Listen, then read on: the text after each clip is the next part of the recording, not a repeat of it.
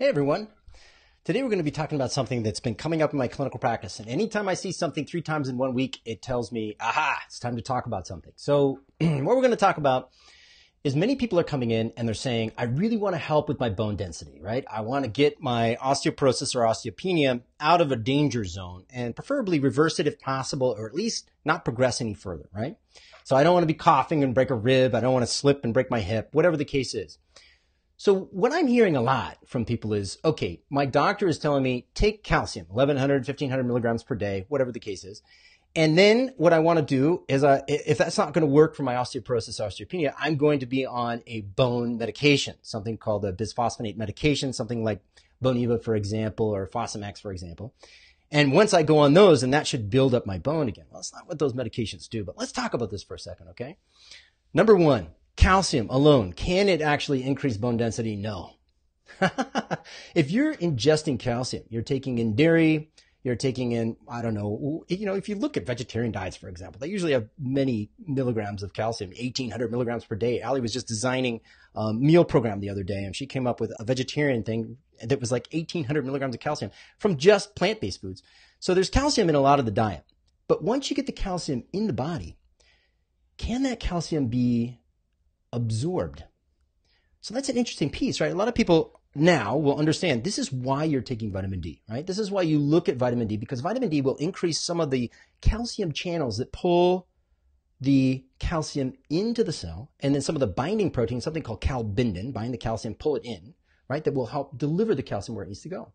Okay, so if you don't have adequate vitamin D, let's say your levels are below 30 nanograms per ml, for example, you get about 10 to 15% on the higher side, right, of your dietary calcium. Now, if you have adequate vitamin D, which some would argue it's at least above 32 nanograms, but ideally above 40 nanograms per ml, then you're getting in about 30 to 80% of your dietary calcium. Okay, so you ingest the stuff, you might be bathing in the stuff, but if you don't have adequate vitamin D, it's not going to get where you want it to go. So it's super important. You're looking at your vitamin D levels if you want your calcium to come into the body. Calcium channels, binding proteins. Now, once the calcium's in the body, what are you going to do? Once the calcium is in the body, hopefully you're going to deliver that calcium to the bone. Now, it's another set of proteins, and that particular protein that you're concerned about is called osteocalcin. Osteo meaning the bone cell, right? Calcium, get it in. Get the calcium into the bone. Now, this osteocalcin, interestingly enough, right, has 2 little arms on it. And these little arms, right, have negative charges. They're called carboxyl groups. These little arms have little oxygens, little negative charges, and calcium has 2 positive charges, and they fit perfectly. And they grab onto the calcium, and they bring that calcium right up over to the bone. Osteoblast can incorporate it. You're in the bone, right? Awesome. That's what you want. But you know the human body doesn't make these proteins with 2 arms? When you have an increased need for calcium, when you have a greater level of vitamin D, you start making more of this protein, osteocalcin, to put the calcium in the bone. But when it's made, it's got 1 arm. It's got 1 little carboxyl group. And you need another nutrient, and this nutrient's called K2, vitamin K2, to put a secondary arm on this so it can actually grab onto the calcium and deliver it to the bone. If you do not have adequate K2 in the system, you don't deliver enough calcium to the bone. You may end up with calcium in the aorta, in the coronary artery. You may end up with a soft tissue in your knuckles. You may end up with it in your brain, increasing Alzheimer's. You don't put the calcium where it needs to go. You have to have these carboxylations, these second arms on these proteins that need vitamin K. So K2, what do you need for that? Well, some say there's great research coming out of Japan, for example, on MK4, a form of K2 called MK4 at 15 milligrams 3 times a day, increasing bone density tremendously. You could also focus on another form called MK7. And this MK7 is needed in much smaller doses. It's less expensive. And you'll need, depending on the research you look at, 90, 160, 380 micrograms of MK7. But you can test this. If you have osteopenia, if you have osteoporosis, and you're taking calcium and you're taking vitamin D, but you're not considering the K, you can actually look at this marker. You can go to a functional medicine practitioner like myself, and you can say, hey, I want a vitamin K assay. I want something called a UCOC, or undercarboxylated osteocalcin. And I can't tell you how different things are when you're trying to get your bone density up and you have insufficient K, and then you add in the K. It jumps up tremendously. It's fantastic. Now, here's the wild thing, right? People don't really understand what these bone building medications are, right? They're called Osteoclast Inhibitors. Okay, they shut off the cells in the bone that reabsorb the calcium from the bone, right? These Osteoclast Inhibitors, like we mentioned the Boniva, Fosamax, for example, can shut that thing off. But what a lot of people don't tell you, what many doctors aren't telling you, what many practitioners aren't telling you, is that the osteoclast, the thing that pulls apart your bone, is activated by parathyroid hormone when you have insufficient D, number one. But it's also activated by inflammation, by alert and alarm signals to the human body. So most people don't know that the osteoclast comes from a line of what's called pluripotent stem cells. And these stem cells, depending on the signals they receive, will either become an immune cell or will become an osteoclast. Now, if it becomes an osteoclast, you have to understand those two cells respond to the same chemical signals. So if you are a person and you are having a terrible diet, you're living a stressful life, you're exposed to a lot of toxins, you have microbial or viral infections, and you have some sort of exposure to allergens, your immune system is going to turn on. You're going to start secreting these chemical signals that say alert and alarm, inflammation. And when you turn on these chemical signals, what happens is you turn on the osteoclast.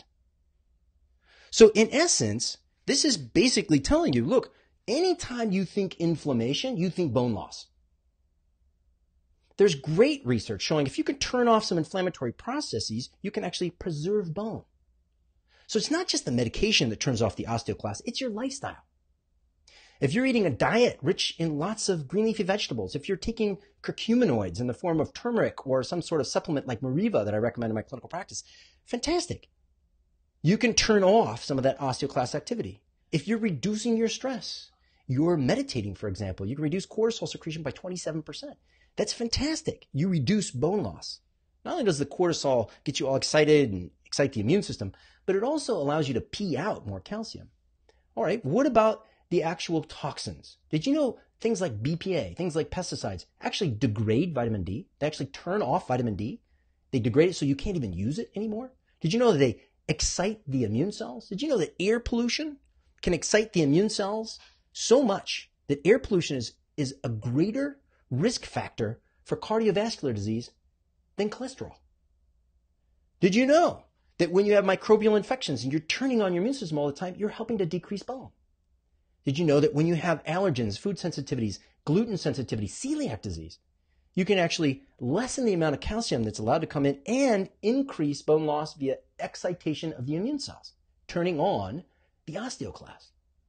So you can't forget, yeah, sure, you can turn off the osteoclast with a synthetic substance, and you can turn it off by being conscious of your diet, your stress, your toxins, your microbes, and your allergens. Now, one quick thing I have to mention, my gosh, there's an FDA warning for people who are taking the PPIs, who are taking the acid-blocking medications. Those things will completely shut down your ability to break down a lot of foods and free up the calcium to even get in the body. And they cause an intestinal permeability, which leads to inflammation. So it's a recipe for disaster. There's so much you can do. When you hear from anybody, it's like, oh yeah, well, I've taken my calcium. I'm still getting this bone loss. I've tried the Fosamax, I've tried the Boniva, I've tried these medications, and I'm not making progress. Don't give up. There's so much hope. It's an entire process called functional medicine. Get to the root cause of why your body is in a state of dis-ease. And the root causes are often the same, right? There are things that irritate you. There are things that nourish you. If you're getting irritated and you lack the nourishment, you're not going to make progress. So look at your diet, look at your stress, look at your toxins, look at your microbes, look at your allergens. Then look at your nutrient density. Are you missing the magnesium? Are you missing the calcium, strontium, boron? What is it that you might be missing? You can test these things. There are nutrient panels that test these things. How are you doing with your sleep-wake cycle? Because that will reduce stress. How are you doing with your exercise? That will stress your bones and create an environment where they'll grow. How are you doing with stress reduction itself, the meditation piece, yoga, whatnot? How are you doing with social connection? If you balance these things out, You can reverse osteoporosis. I have clients that are gluten-sensitive celiac disease. You put them on a gluten-free diet, you'll see 25+% increase in bone density. They're already taking calcium. They're already taking vitamin D, but they can't get it into the system because they're not digesting and absorbing well. So please, I hope you think broadly when you think of osteoporosis. Like any dis-ease, this is a system you're talking about. This is a dynamic, beautiful human body. And this body has specific needs. And when you meet those needs, it behaves beautifully. It gives you exactly what you need. You have strong bones, you have a sharp mind, you have tons of energy, and life is glorious. All right, my friends, I hope you've enjoyed this. I hope it benefits you. I hope you share it with friends that are dealing with osteoporosis and osteopenia. If you want to learn further about the foundations of functional medicine, please look at my progressive practitioner coaching program that I have. Join me online. Watch more of our Facebook stuff. Email us, join our newsletter list, and my goodness, I hope you have a happy, healthy life. All right, my friends, take care. Bye-bye now.